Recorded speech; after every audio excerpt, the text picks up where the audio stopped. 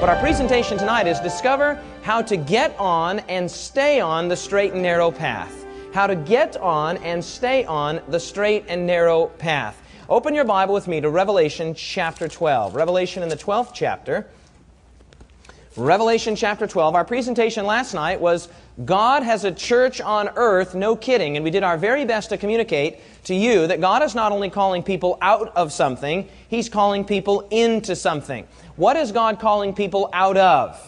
Babylon. That's exactly right. Revelation chapter 18, verse 4. Come out of her, my people. And of course, Babylon is the mother church, but you remember she has daughters, and those daughters are any church, any communion that have residual elements of paganism or papalism bound up with their various teachings. And so God says, come out of her, my people, that you partake not of her sins and that you receive not of her plagues. And so here in Revelation chapter 12, and last night we asked the question, God is calling us out of something, but what is He calling us into? He not only shows us the exit sign, He shows us the entrance sign. And so in Revelation chapter 12, we pick it up in verse 1. Now a great sign appeared in heaven, a what, everyone?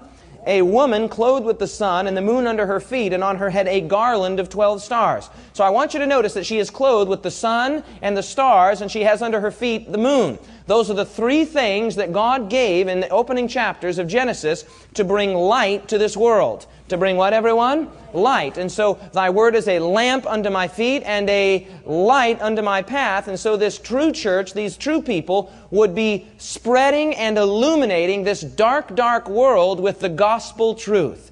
Verse 2. Then being with child, she cried out in pain and in labor and in pain to give birth. And another sign appeared in heaven. Behold, a great fiery red what, everyone?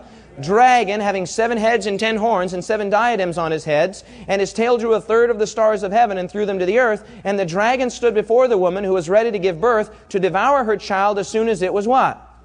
Born. And who would that child be, everyone?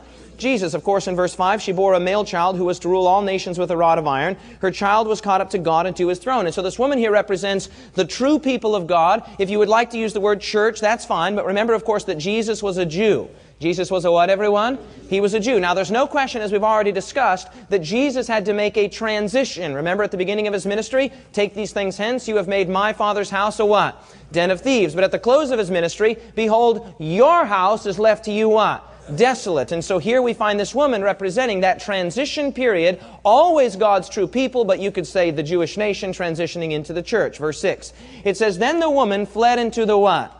Wilderness, where she has a place prepared by God that they should feed her there 1,260 days. That's the 1,260 prophetic days or literal years of papal persecution, when basically there was only one show in town. One show in town, and there wasn't many different churches. There was the church, and basically the church did not allow people access to the Bible, and the Bible was kept away from people in the common language, etc., etc. And more or less, you were told that if you didn't bow, if you didn't capitulate, if you insisted on standing on something other than what the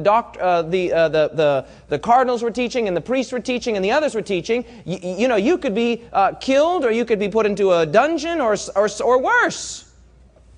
And so many people fled this papal persecution, and that's exactly what we find there in Revelation chapter 12, is that the woman would flee. The woman would what, everyone? Flee. Now we jump down to verse 13, where we see this exact same imagery, identical imagery. It says, now when the dragon saw that he was cast to the earth, I'm in verse 13, he persecuted the woman who gave birth to the male child. But the woman was given 2 wings of a great what, everyone? Eagle, that she might fly into the what? Wilderness, to her place where she is nourished for a time, times, and half a time from the presence of the serpent. There it is again. Identical situation. God's true church fleeing from the face of the serpent, fleeing from the face of Satan who was persecuting her. Verse 15. So the serpent spewed what out of his mouth? Water. And water in Bible prophecy represents what? People. And so the devil basically joined the church. You've heard the old saying, if you can't beat him, what do? You join him. That's exactly right. And so he spewed water out of his mouth, that is people, to try and basically infiltrate and infect the true church of God, many of whom were hiding up in the northern valleys of northern Italy and other places, people like the Waldensians and the Huguenots and the Albigenses, God's true people, who insisted on standing on the Word of God and refused to capitulate to the various papal dogmas and decrees, etc. If we're all on the same page, say amen. So we continue on here. It says in verse 16, but the earth helped the woman, and the earth opened its mouth, and what did it do, everyone? swallowed up the flood, and then it says, very interesting, swallowed up the flood which the dragon had spewed out of his mouth. And then verse 17, sort of the climax of Revelation chapter 12, and certainly the climax of the entire book of Revelation, right there in verse 17, it says, and the dragon was what? Wroth, or enraged with the woman, and went to make war with the rest of her seed, or if you have the King James, the remnant of her seed, who keep the commandments of God and have the what?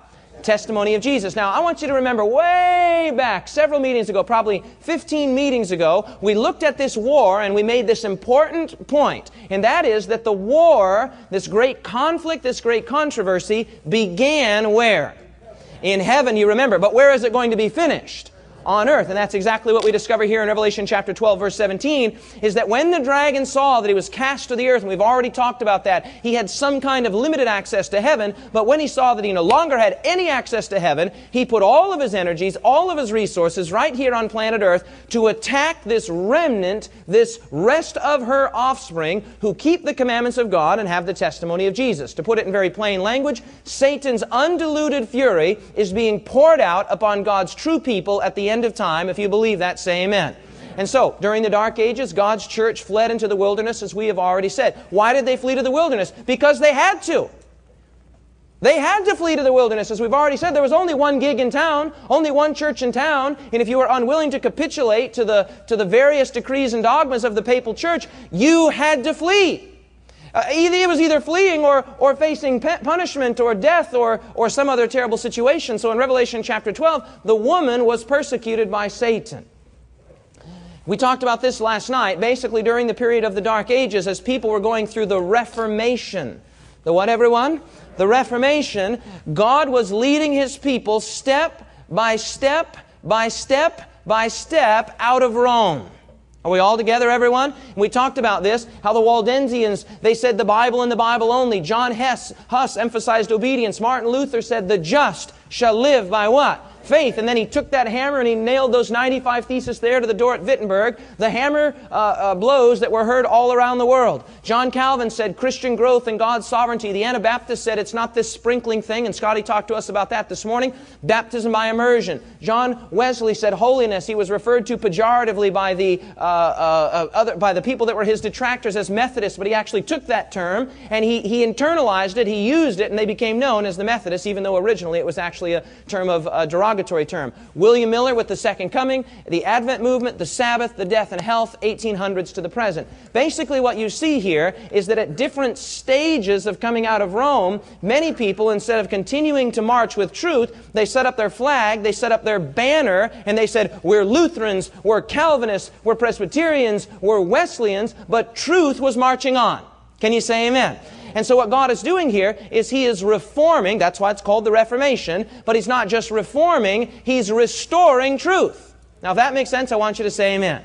Very, very interesting. And so here God is working, bringing new truth, bringing new light, bringing new biblical insights. And then God opens up a whole new continent, a whole new hemisphere, and the church, who basically, as we've already discussed there in Revelation chapter 12, was very much under the persecution of both, the kings and the monarchs and others, and the popes.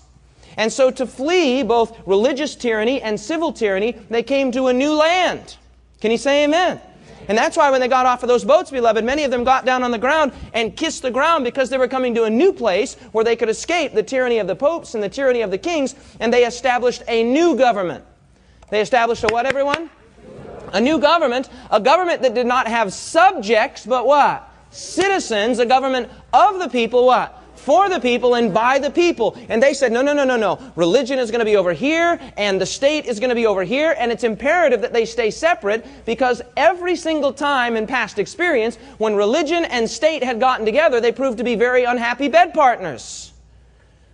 And they set up a whole new, the American experiment, just do a little bit of research, was a radical experiment in civil and religious liberty. And God opened up this whole new continent so that His people who wanted to worship Him in spirit and in truth had a place to do it. Can you say amen?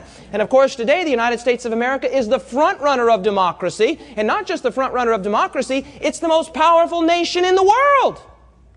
I mean, think about that for just a minute. The meteoric rise of the United States is unprecedented in the history of the human experience. I mean, in 200 short years, it goes from basically non-existent to being the single most powerful nation that the world has ever seen.